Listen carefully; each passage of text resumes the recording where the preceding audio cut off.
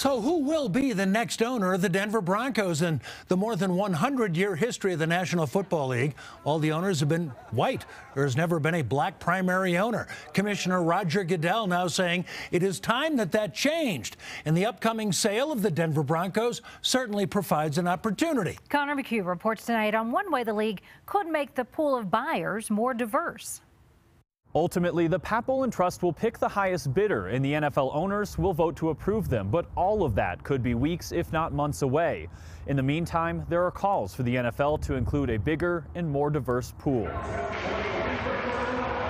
Valued at nearly $4 billion, the Denver Broncos could set records with their eventual sale, but the pool of bidders is under more scrutiny than ever. It's something Commissioner Roger Goodell addressed ahead of the Super Bowl. We would love to see a diverse owner of the team. But finding someone with enough money is going to be hard. A longtime NFL rule requires a principal owner hold 30% of the team. For the Broncos, that's about $1.2 billion.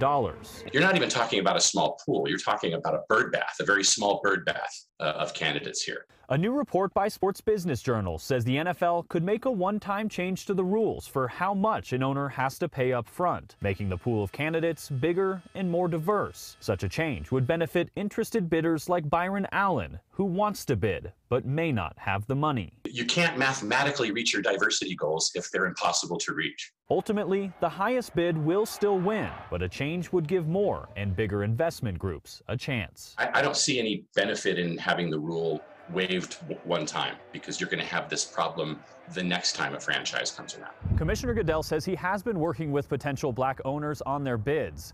The NFL has not said whether it is considering any rule change. At Mile High, Connor McHugh covering Colorado First.